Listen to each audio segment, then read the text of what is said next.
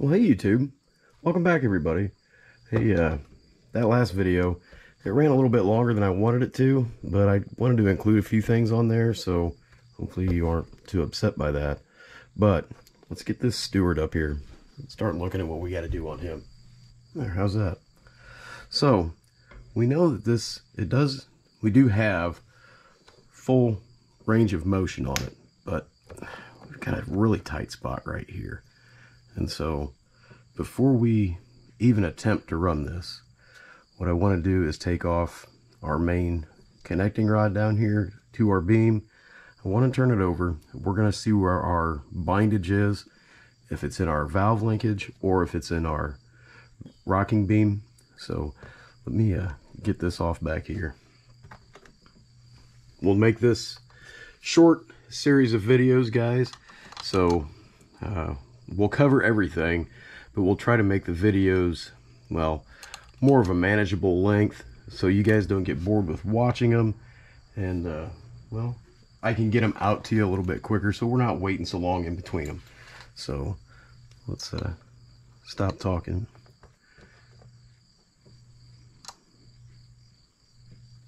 There we go. This is a very nicely machined model. I'm not a big fan of the color, so we're probably going to end up repainting this unit, but that'll be okay. We can do that, can't we? So let's see what we got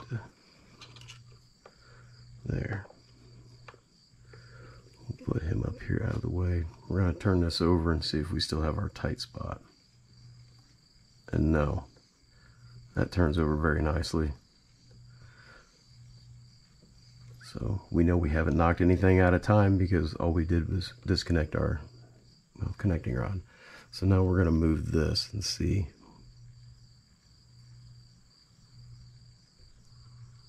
This is where all of our tension is, and it's at the bottom of our stroke. So, well, let me get this cylinder off and we'll open it up. We'll see what's inside. It could just be filled with well, old oil that is hardened up, but we do want to be more safe than sorry on this one. So let me start getting this apart. Okay guys, well, we have our connecting rod loose and we have our parallel motion loose from our power piston. We have our beam loose from our base. Let's get our beam out of the way. And now it's not quite as tall, so I can bring you guys in closer and there. You guys be able to see what we got going on.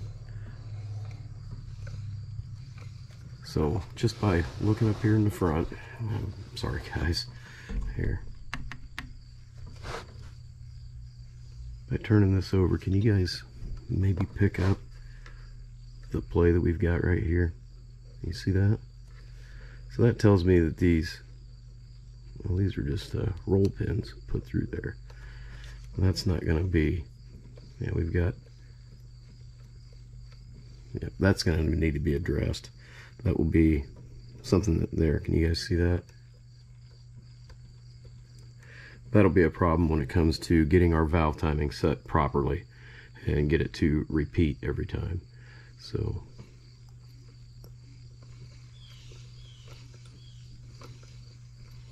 we do have a free range of motion, but yeah, that's something that we need to address, that guys. That's just not right.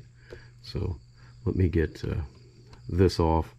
We'll take our tie bar off up here. We'll swing that out of the way, and then we're going to look at taking our cylinder off and opening it up. So.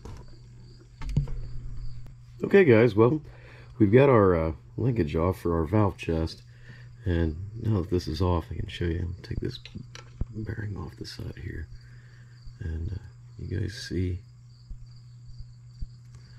the play in that.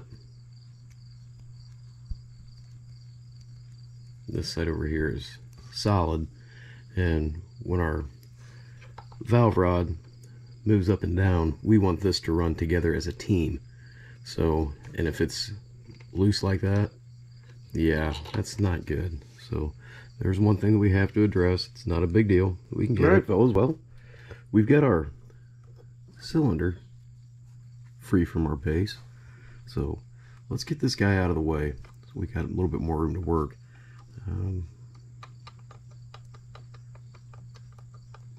We do have some play in our valve rod. We'll address the play in this when we get our crankshaft off, and we got to prep all this for paint anyhow. Which, well, I want you guys to leave me a comment. What color scheme should we paint it? This isn't, well, the camera and the lighting here make it look worse than it is, but it's almost a brownish orange color. It's not ugly, but I don't know, it's just not me. So please leave me a comment down there. I'd like to know what you guys would like to see this in. So, alright, let me get this out of the way. We'll work on our cylinder here. Alright, can you guys see this okay? We're going to take our steam chest cover off the front here. We're going to look inside and take a look at our slide valve and just see how well it's made. I did notice when I set that down and grabbed this one up here is loose on there, but you guys see right in here? That lighting might be a little bit different, but they have plugged these holes before, so they were unhappy with where they were at, so they filled them back in and drilled them up here. So alright, let me get these nuts off of our steam chest cover.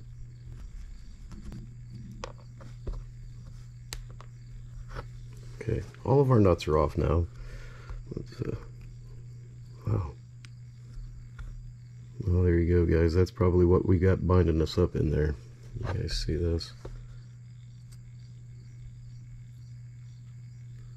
Whole thick, sticky oil. So I'm gonna have to degrease this whole thing. We do have a little bit of surface rust up here. That's not a big deal. We'll get that cleaned up. Let's look at our, oh yeah, can you guys see that schmoo down there in the bottom? You'll probably hear it. So we know we got to clean that up. That's not a big deal. Let's get this away from our cylinder here. There, can you guys see all that crud down there in the bottom? Not a big deal.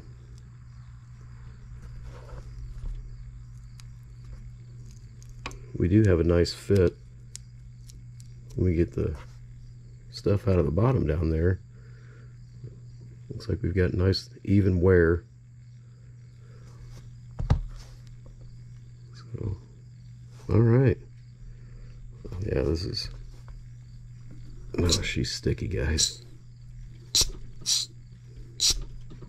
So, and I wish you guys could, you know, if it was smell-o-vision, you guys could smell this. You can smell that old oil.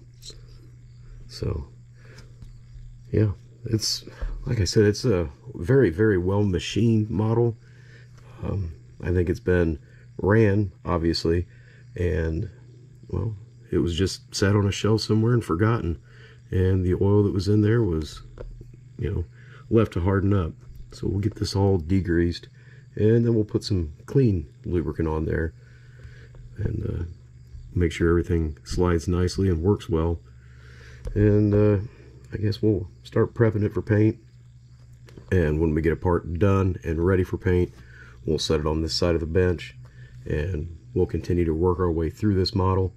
Like I said, this is going to be kind of a long series, but it'll be broke up into short, watchable length episodes.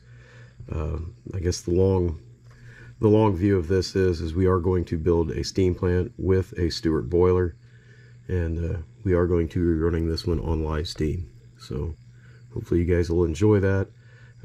Bear with me. Hopefully you guys continue to watch these, like, share, and if you're not subscribed, go ahead and click the button. I'll put a link to it right there somewhere. So, all right, thanks guys. We'll see you next time. Bye.